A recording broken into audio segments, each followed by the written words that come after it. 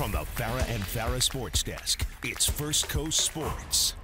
Hello, everybody. The Charlton County head football job is one DeMario Jones has always desired. At the end of the 2023 season, the Indians decided to make Jones their new head man. Tonight, we're taking you to the heart of the game as Jones shares his journey to Folkston, one that required him to rely on his faith, family, and friends. All the talk about your face up, you come in with your head down. This is, in my mind, one of the best jobs in South Georgia, one of the best jobs in all of Georgia. And so I knew the rich history and tradition from playing at Reigns. DeMario Jones is living the dream as the new head coach of the Charlton County Indians. Coach Jones took over the job after 2 seasons as the head man at Godby.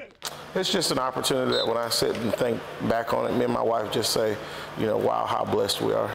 But to truly understand why he feels this way, you have to go back to his time at Godby.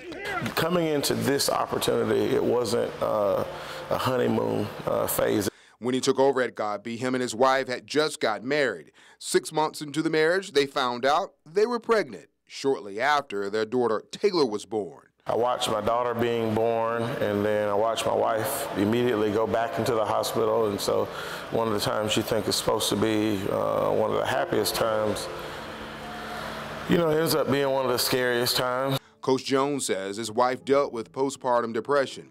It's a medical condition many women get after having a baby. It was anxious nights, you know, depressing nights. It was just the beginning. His daughter would be in and out of the hospital. Doctors diagnosed her with RSV. It's a common respiratory virus that causes cold-like symptoms. Watching my daughter in and out of the hospital at 2 months, it's difficult. Then he got sick.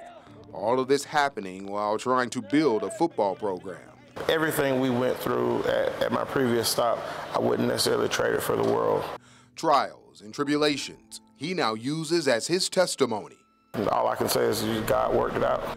Coach Jones also says God showed him favor when he got the job here at Charlton County High, becoming the first black head football coach in the school's history. So what means more to me than anything is that our kids know that they are coached by a good man. They're coached by someone who cares about them. And I always tell our kids that love is what you show people, not necessarily what you say to people.